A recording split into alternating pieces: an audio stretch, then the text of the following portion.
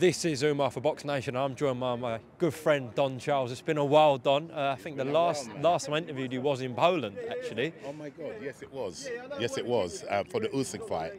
Yeah, that's right. Good to have you back on BoxNation as well, a brand that you know so well, Don. Had so many fights on there, training fighters.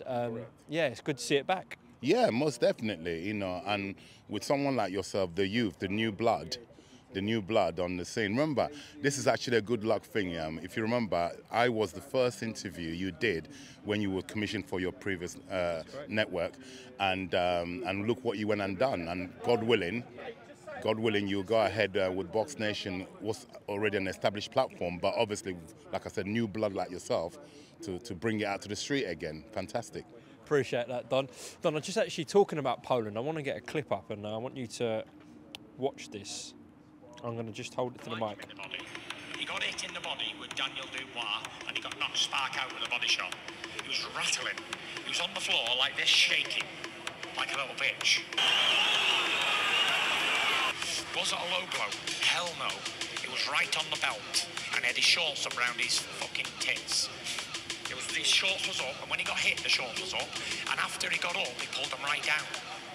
He's complaining all the time. Right, well, like I said earlier on, I don't watch things on Instagram. Occasionally, if I have to study a fight on YouTube, of course I do. But in terms of who said what and when, you've just showed me that clip by Tyson Fury, and he was commenting on the Usyk situation. I've given up commenting on it because it's almost like I'm a sour loser. No, I'm not. Yeah? What I saw, I was meters away. I was 2 meters away from the incident when Daniel Dubois delivered was a perfectly good timed counter. We've been practicing, drilling that shot, drilling. There was a few shots we were drilling. That was one of them. And it came home in a spectacular fashion. And I think everybody was in shock. Not only was Usyk in shock, who received the shot, the referee, in my opinion, was in shock because he didn't expect that to happen. Hence why he never counted it, because it's almost like he's a human being, the referee. So his reaction is like, that just didn't happen. Well, it did, my friend. Count it. He chose not to count it because Usyk was saying it was a low blow. He conned the referee, conned the world, yeah? And which is really disappointing because that was our moment, Daniel's moment, to make history, write history. But you know what? I'm not a hypocrite. I always say that I'm a God-fearing man. That's still the case. God, as much as I hate to accept it, but it wasn't meant to be that night for us, for Daniel Dubois. His time will come, yeah? But Fury, again, it's just a confirmation of what we believed. Just on that, before we come on to your charges, Daniel Dubois and Tony Yoka, I just want to talk about, what Tyson was saying there. Frank Warren's come on BoxNation and reiterated the same thing, that Tyson is pushing for a fair fight here against Usyk on May 18th, and Frank's even said at the rules meeting they are going to bring up the fact that Usyk has got previous to going to the referees about shots to the body. He did it against Anthony Joshua. Anthony had him hurt to the body, a perfectly good shot. He turned away. Again, the referee was in shock, didn't know what to do. The same referee, may I add, Louis Babon, right? He turned away and the referee bought it and gave him time to recover. That was against Anthony Joshua. Okay, so something is going on. They need to sort that out. Do you fancy Fury to beat Usyk? I've always fancied Fury to beat Usyk, not because this is prior to Daniel fighting, long before Daniel fought Usyk, long before I became Daniel Dubois' trainer. I've always alluded to the fact that the Fury that we know, if he trains, which I believe he is training for it, I will go as far as say he will play with Usyk. Okay, in terms of Daniel Dubois, you're not his promoter, you're not his manager, you're his trainer, and there's reports surfacing about potentially the Filip Hrgović fight happening on June 1st. I know you can't comment on that specifically, but if that does come to fruition, Don, Daniel did call out Filip Hrgović a few weeks ago. A few months. Thoughts on that fight? How does it play out? Well, come on, Daniel's my guy. I know what we're doing in the gym. I mean, stylistically, Daniel and Filip. Yeah, he's all wrong for a lot of people, certainly all wrong for Hrgović. If he is the opponent, again, like I said, I can't confirm that because you know more than I do. Well, that's comments from Ronnie Shields, okay. Phillips' trainer, but I will add that he said there's talks ongoing. Hasn't said anything's finalised or confirmed, so there's talks. Daniel's obviously been linked with quite a few fighters after that Miller win, and with what's going on with his Excellency and Riyadh season, you can match these fighters with practically anyone in the world. You look at Daniel, there's the Joe Joyce rematch, Joe Parker, there's plenty of fights out there, Wilder even. So it's exciting times for such a young man, Daniel Dubois. He's only 26, and heavyweights don't mature to, I know it's a cliche, heavyweights don't mature till they're about 29, 30. So considering he's only 26, what he's already achieved is remarkable.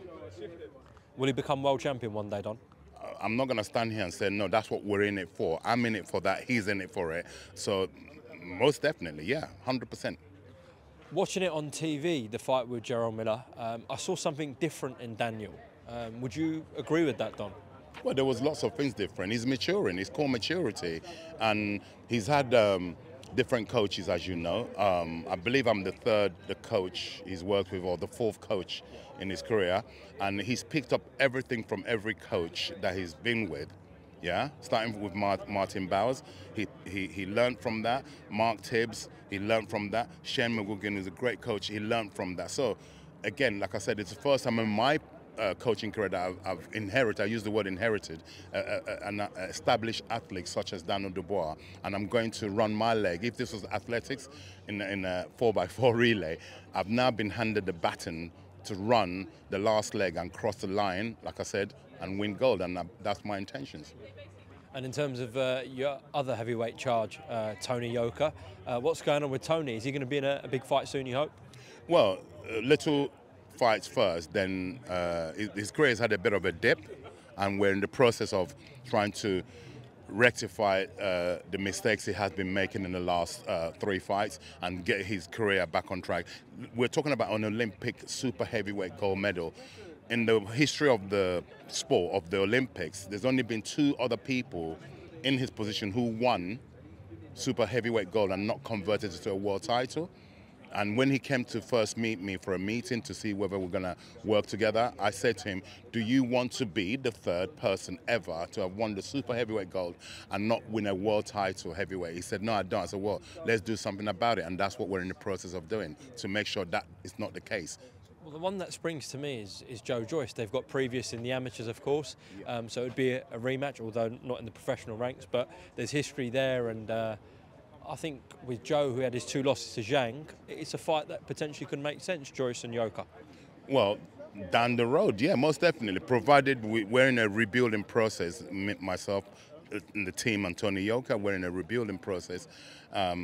First things first, let's get him a couple of wins, then ask me this question in about 3-4 months' time, then I'll be in more position to give you a more definitive answer.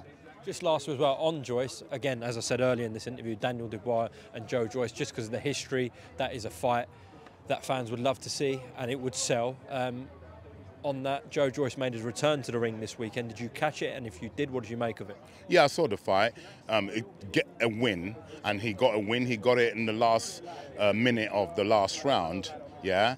Even if he won it on points, I'll still be saying this, that he got the win. Yeah, for a human being, for a fighter, what that does to your mind, okay, he's a winner again, okay? So he gets back on his horse and ride. And, you know, from there on, whoever he's matched with next, Joe is Joe.